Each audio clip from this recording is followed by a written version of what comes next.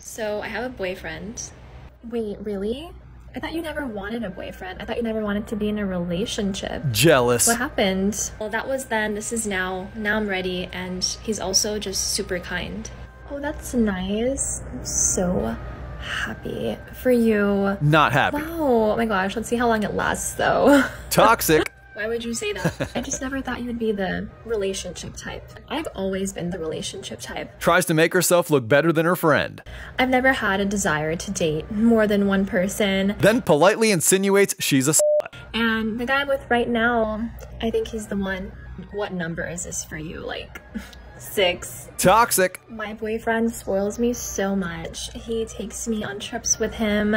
He buys me the most expensive dinners he doesn't have to. What does your boyfriend do? What does he look like? Show me a picture.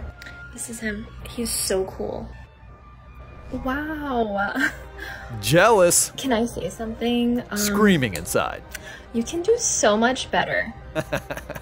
Well, I think he's good looking, and also we have great communication and our personalities just seem to go together. Ew. Bro, the look on that chick's face is priceless. And girls watching this video know this is on There's point. this girl in my school that was like infamous for going through several friend groups. Like literally she would not have a friend for more than like 2 months. And how we started talking was basically her ex, rumors were going around that he was interested in me. And then I just see her one day while I'm going to the washroom and she's like, oh, I heard my ex like is into you. I'm like, oh, really? She's like, yeah, he was like so toxic. He like assaulted me. And then this whole friendship that I didn't ask for started. Like she'd literally insert herself into literally everything I did. Like I had a spare, which was pretty much class was going on, but I didn't have a class, and she would literally skip class to talk to me. She would literally come to my work and just sit there and like talk to me. Like, literally. I did notice some fake tendencies. Like she talked shit about a girl, and then as soon as that girl like came in front of us, she'd be like, oh my god, hey. Like low-key everyone did that in Translation. She does that So too. then it just so happens that my ex is back from university and we kind of start talking to each other again, and the old feelings kind of come back up again. Meanwhile, she is talking to his best friend. So all 4 of us were kind of hanging out together. Let's actually call my friend Maddie. We were asking the guys if they wanted to sleep over as well, and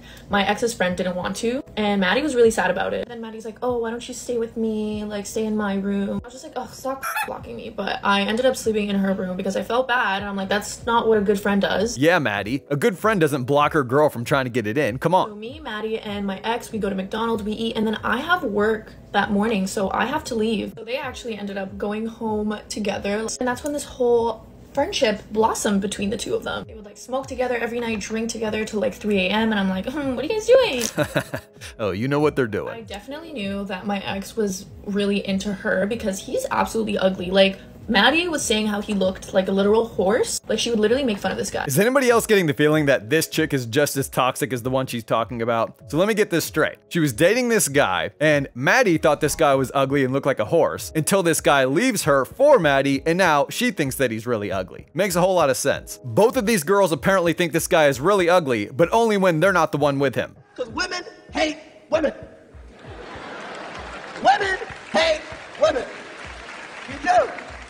If you get any 2 girlfriends in this room, been girlfriends for 25 years, you put a man in between them, that You ever had a friend tell you that when they first met you, or before you guys really interacted, or when they first saw you, they didn't really like you, or they didn't think they would like you? Yeah, cut that off.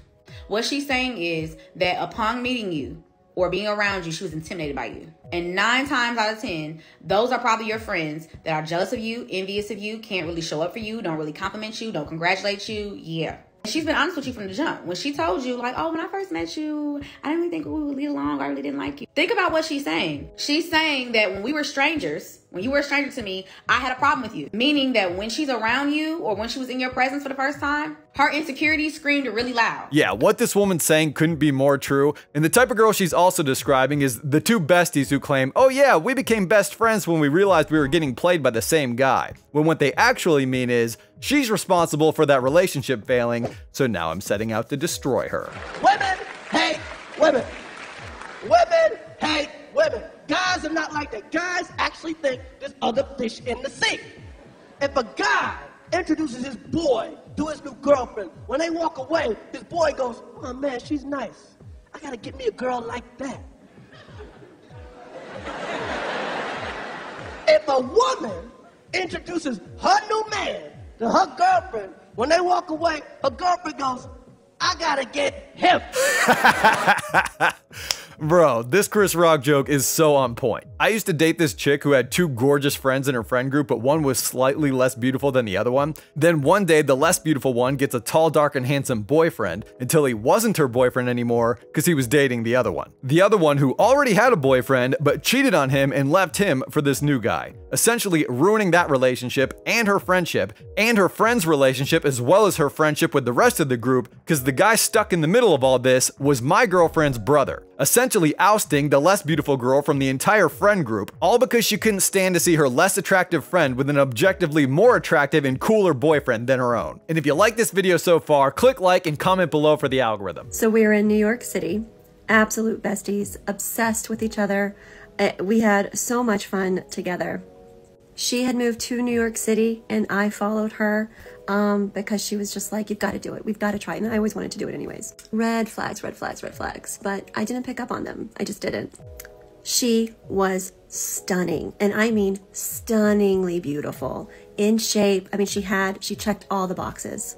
Her and I had the exact same taste in men, which was, we loved hot. Shocker. The first red flag that I should have caught was this one night. There were guys in the bar that we had met, and it was very evident that both of us liked the same guy. And when we went to the bathroom together, she said right away, okay, we both like this dude. What are we gonna do? And I was like, oh, I don't know. What do you want to do? She says, let's go have a shot. We go have a shot, and then she raises the glass and she says, may the best woman win. Well, she went home with him.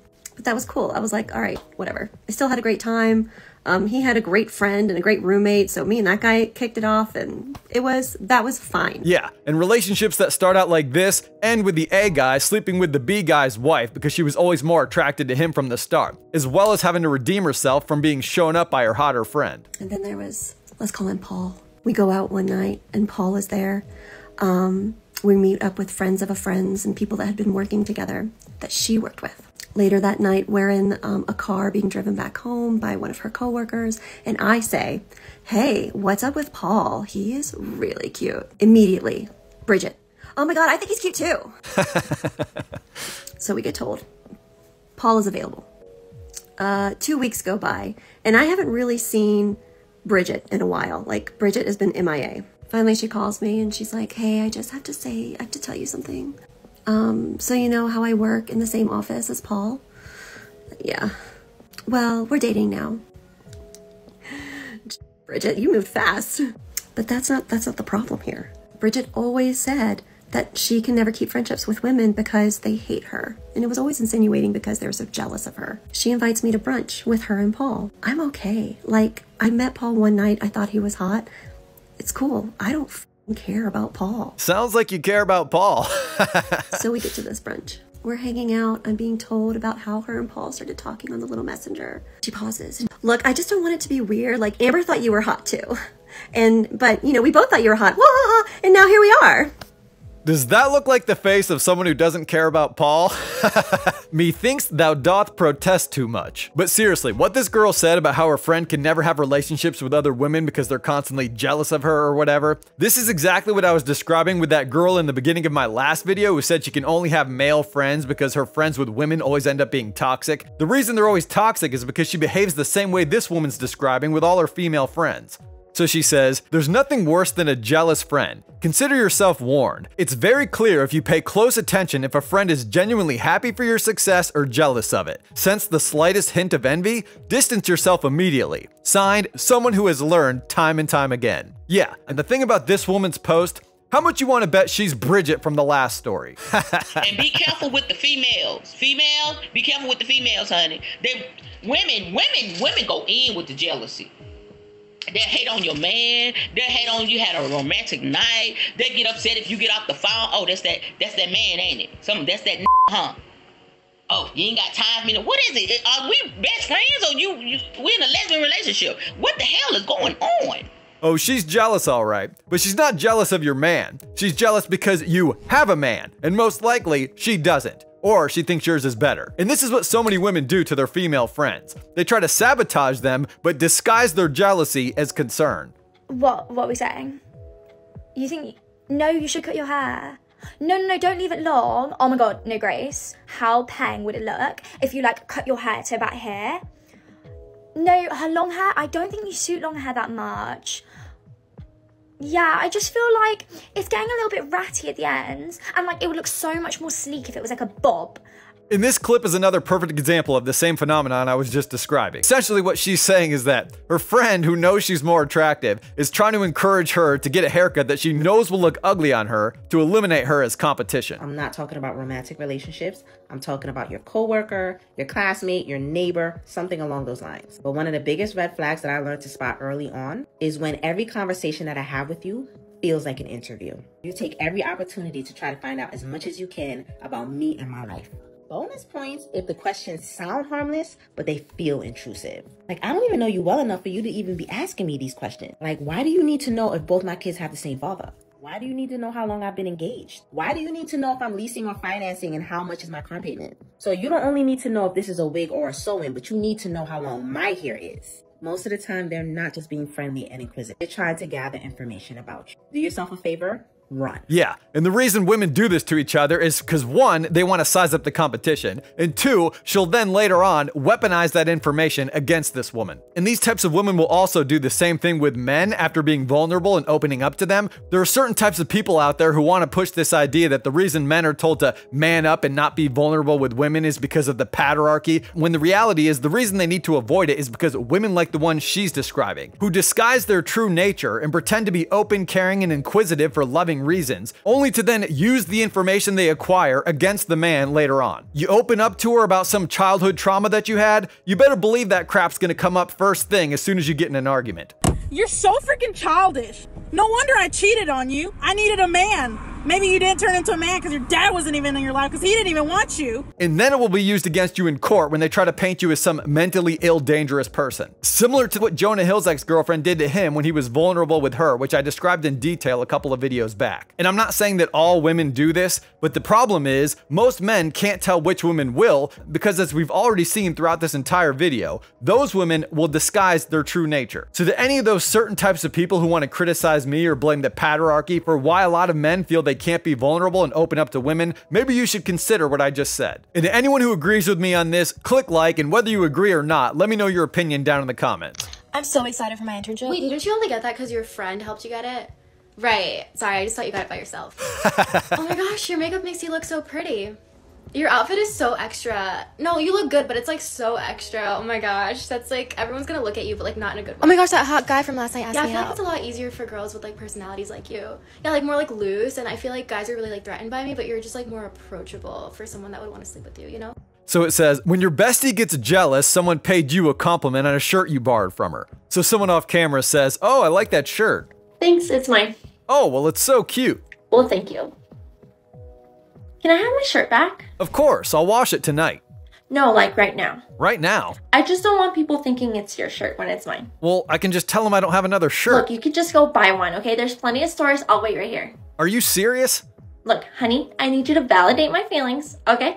And not be a toxic friend. So go buy one. I'll wait here. Bye. Guess what, guys? Ryan asked me out today. Wow. Yeah, like Guys, literally, well, he's like, the sweetest. Guys, I actually have news. Like, I wasn't Vanessa, like, I'm talking. I literally don't know how to say this, guys, but like, I'm moving. I'm literally switching schools. No. Yeah. Seriously? I know. Like, I just didn't know how to tell you guys when.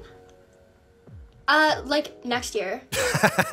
Bro, this is exactly how some little girls act. What she's describing here is like a 12-year-old girl, and I specifically remember at that age observing girls who act exactly like this. My first girlfriend, Kimberly, when I was 13, had a neighbor, Bethany, who was her best friend, and they used to hang out all the time, and I would often hang out over there too because I lived around the block. And being neighbors in the same age, they were inseparable until one day, Bethany invites over this girl, Megan, from a town over to stay for the weekend. In that joke that Chris Rock told earlier about putting a guy between two best friends and watching them attack each other is also true when you introduce a third woman. Or I guess girl in this case, because what almost always ends up happening is two of them will gang up on the third. And women know I'm right about this, so ladies, comment your thoughts below. So in this situation I experienced, what ended up happening was Kimberly and Bethany both tried to recruit Megan as their new best friend to team up against each other. And of course, Megan, being in the center of all this and getting all the attention, went along with both at different times throughout the weekend, trying to play both sides, which ultimately angered both Bethany and Kimberly, which led them to reunite and attack Megan together, causing her to cry and go home. And I was baffled by this, realizing at that young age that women just pretend to be friends when in fact they hate each other. But that's all I got to say about this topic. Let me know your opinions down in the comments. Click like and subscribe if you haven't already. Share this video with someone you think might like it. And check out my second channel for commentary on interesting and wild relationship stories or people seeking dating and relationship advice. Till then, hope you all take care of yourselves, support and be good to good women. Peace.